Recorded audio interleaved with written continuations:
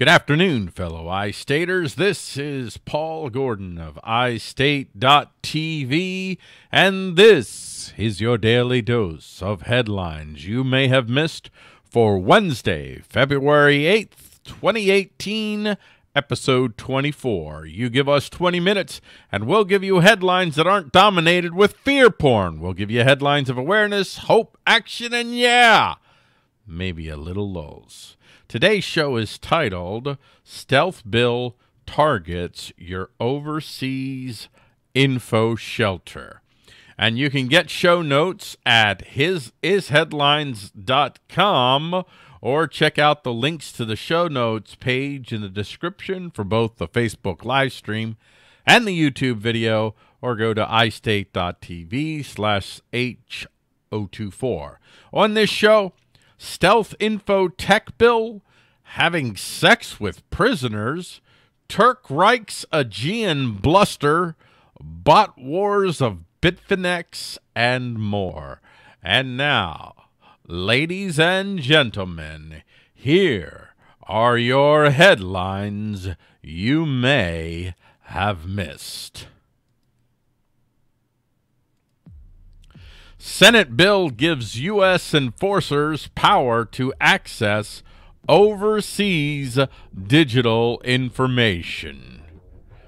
There is a little-known bill circulating through the Senate that would grant U.S. law enforcement officers the power to go after digital information stored overseas. So while Americans bicker over Trump's calls for a military parade, this bill quietly advances, a bill that is absolutely designed to target the efforts by people to escape the watchful eye of the coercive enterprise. And this story is from HomelandPrepNews.com, and I'll touch briefly on it, and I'll say a little bit more about this. So a framework would be established for law enforcers to legally access email communications stored on overseas cloud-based servers, and U.S. officials would be authorized to negotiate bilateral data sharing agreements with foreign countries under a Senate bill announced on Monday. Now, did you hear anything about this? Nope. Everybody's talking about the military parade, which is just fine. That's what everybody would love you to talk about instead of this. The Clarifying Lawful Overseas Use of Data, or CLOUD Act. Boy, they really had to work hard to get that, didn't they? The CLOUD Act. That's not Orwellian at all. Would also establish a process for providers of email and cloud computing services to challenge warrants for data stored overseas. Additionally, providers would be able to disclose to a foreign government when a warrant has been issued for information stored in that country. And this is introduced by Republican U.S. Senator Orrin Hatch. And there's more to it. And again, you can go to istate.tv/H024 to get more information. But I just want to say this is about far more than what this article suggests and what the bill itself is hinting at. They mean to use, this is my speculation, I'm not saying I have an inside source, but they mean to use this bill to specifically target the so-called dark web, the cryptocurrency folks, the people that are going to attempt to use proxy servers from outside the U.S. They mean to set a precedent that will allow them to go after what is essentially, instead of a tax shelter, and I guess some of them kind of become tax shelters de facto, don't they? If you're moving value that the government can't get its hooks into, that's kind of a tax shelter the way that they see it. They mean to invade your overseas offshore information shelter. Hence the headline and the top story headline for the show. New York cops face no charges after teen accuses them of rape. So it seems that New York City police have found a way to get out of being charged with rape, and it's thanks to the absence of a law that a majority of states don't have. Apparently, 36 states, including New York State, in the U.S., have no laws prohibiting police from having sexual relations with people in their custody. Now, I'll let you think about that for a moment. So think about it on these terms. If you take someone into custody, you can have sex with them.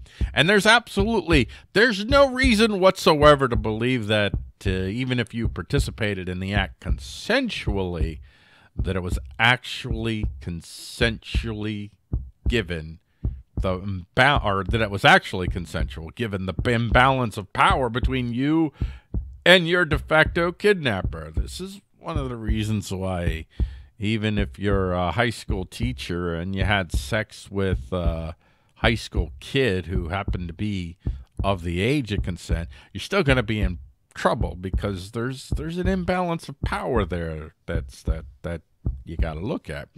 Apparently, a teenage girl sadly learned this the hard way. She claims that 2 officers raped her while holding her in custody.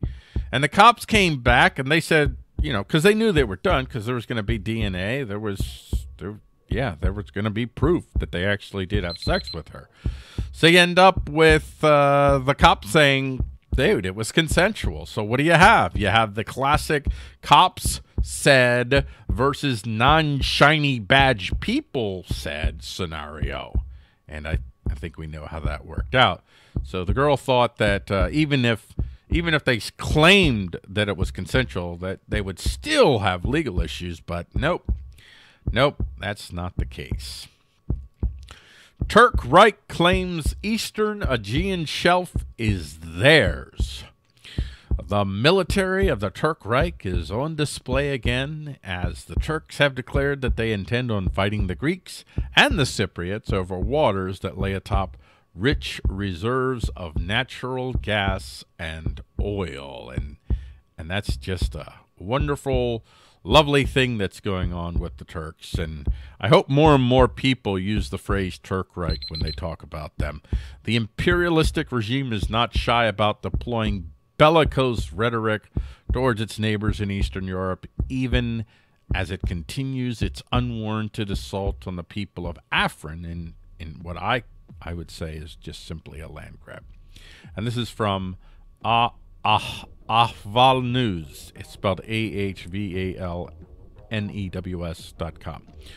Turkey is ready to take all necessary measures to protect the rights of Turkish Cypriots and Turkey's ownership of the continental shelf in the Eastern Aegean. Turkish Foreign Minister Mevlut Cavusoglu tells Katemirini in an interview. So that guy, I'm not going to try to say his name again, claimed that an area where Turkey is exploring for hydrocarbons, Block 6 of Cyprus's exclusive economic zone, belongs to Turkey's continental shelf. He also reiterated that there was no sea border between Greece and Cyprus. Keep watching Turkey, because I'm telling you, these guys, they're literally on a war path. We get to our next headline here, which is the bot wars on Twitter claim a temporary casualty. Bitfinex said. That's at Bitfinex said. So, one anti-Bitfinex Twitter user is accusing a swarm of pro-Bitfinex bots of getting his Twitter account shut down in an attempt to silence dissent against Bitfinex.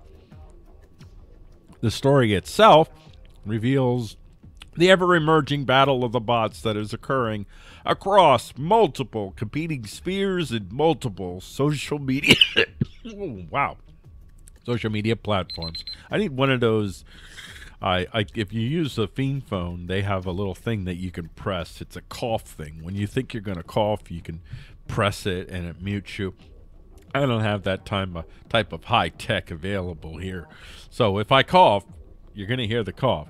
So this is where this bot war thing. This is where one or more side of a conflict deploys bots, be they machine or paid human trolls, to flag social media accounts in an effort to get their enemies knocked off of social media. Now, since most of big social, that's Facebook, Twitter, YouTube, etc., deploy some form of automated triggers to shut down offending accounts, the bot armies can easily strike enemy accounts and get them taken down, and unless you are highly visible, getting your account back up could take weeks, even months, and many who are struck down simply give up. And this is from Mashable.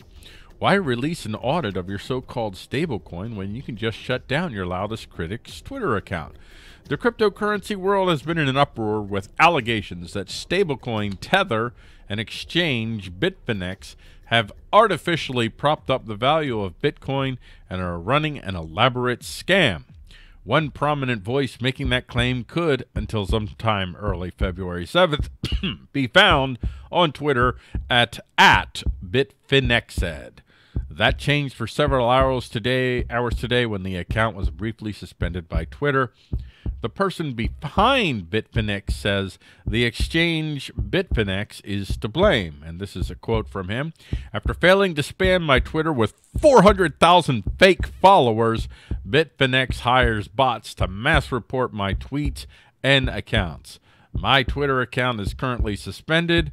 Earlier, I had about 20 tweets that were considered private, despite the fact that it's all public information, and some stuff that even the New York Times has along with Bloomberg. Yes, so private. So they've been using bots to mass report my tweets. And for me, the story, I don't know who's true, who's not true, but to me, the real story is this emerging bot war that happens not just here, but across multiple spheres. Federal judge stops Orange County from arresting homeless people. That's a sarcastic clap, by the way. I think you're figuring that out. From our longer leash files comes news that a federal judge has determined that Orange County sheriffs cannot just go ahead and arrest homeless people who have formed camps along the Santa Ana River. And I want to thank you for your service, Judge Carter. We always appreciate when our masters extend our leashes and allow us to avoid being arrested for simply trying to exist. And this is from the LA Times. A federal judge on Tuesday, this past Tuesday, granted a temporary restraining order barring Orange County Sheriff's deputies from arresting homeless people who refuse to leave encampments along the Santa Ana River. And you can go to istate.tv/H024 for more information. Your wearable tech could be powered by 3D printed bacteria. So 3D printed bacteria could one day be the source that powers your clothes, the smartwatch on your wrist, your VR goggles. MIT is working on a 3D printer that uses bioink to create bacteria that will be the fundamental building blocks of electricity-free wearable tech. And this is from 3D Printing Industry. In the latest research from MIT, a team has developed living 3D printer bioink that's not only smart, but could change the way we think about technology altogether. Harnessing natural reactions of bacteria, responsive devices made using the smart ink represent the basic building blocks of electricity-free wearable tech. Made by members of the same team that made the soft robotic fish-catching glove, this 3D printable bioink adds to an extensive portfolio of smart materials in development at MIT. And again, you can go to the show notes for more information.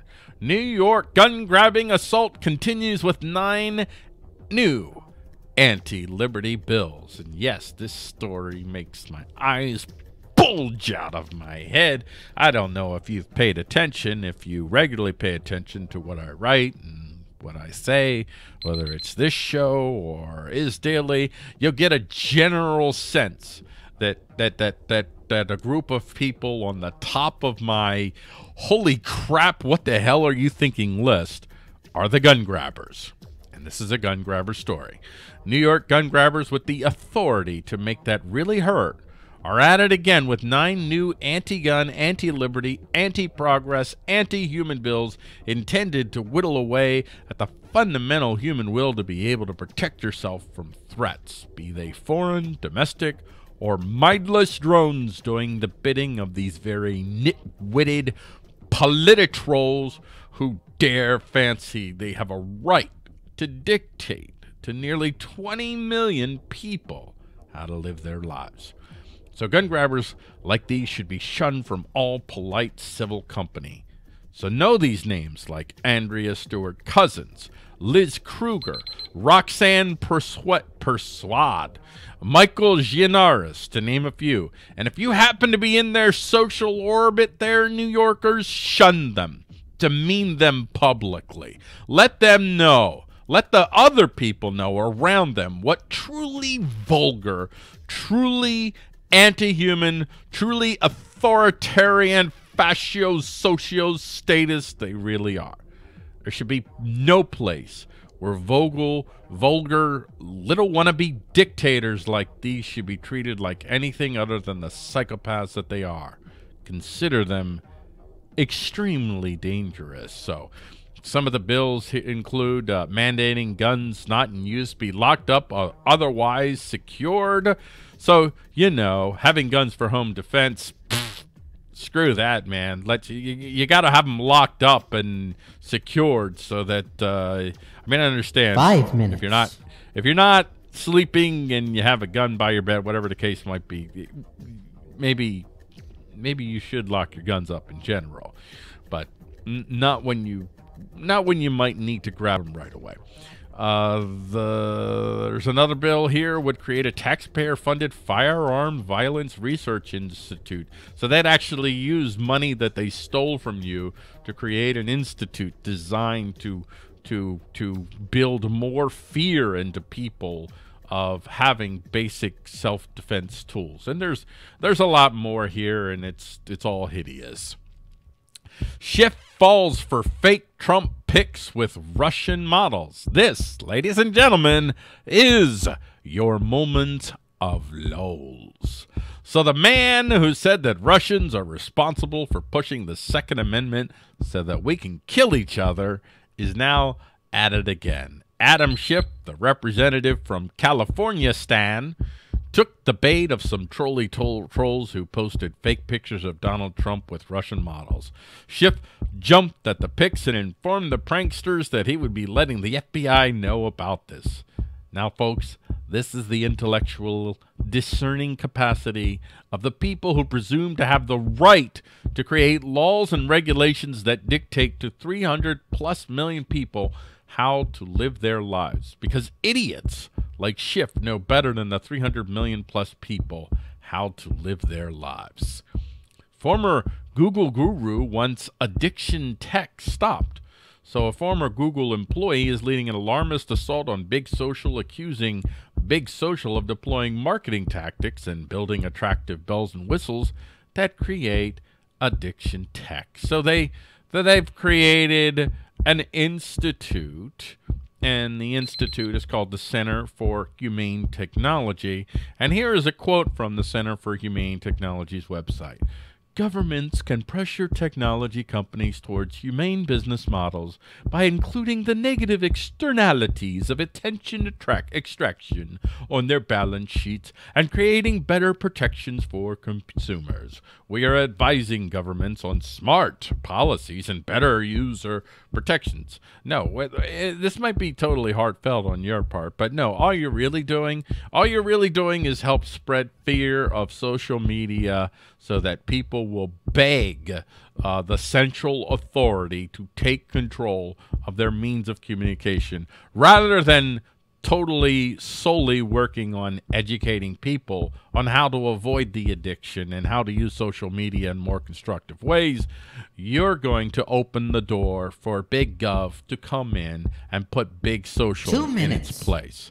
Yeah, that's going to work out great, because the most offensive, or well, I'd say the biggest offender of using inappropriate marketing tactics and building attractive bells and whistles intended to create drones, slaves, addiction whores for the state is the coercive enterprise. So they're far more of a threat than Big Social is, and you'd rather cede the ground to big gov to protect you from Big Social. Last headline: Madrid rejects talks with Catalonia. Madrid has rejected any efforts to enter into talks with Catalonia about their ongoing demand for greater sovereignty.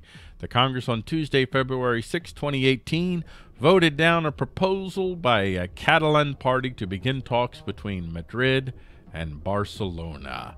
And now, let's look at the headlines that we didn't get to. So we have Netanyahu could face corruption charges. Super Bowl serves as backdrop for 5G network test from Verizon. Merkel forms new coalition government. Boo. I like that they couldn't form a government. Sad that they can now. New theory suggests the Milky Way is a galaxy eater. It's a pig. Organic semiconductors? 30 seconds. Self-assembling liquid crystals could be the answer. Surviving a breakdown of the water supply.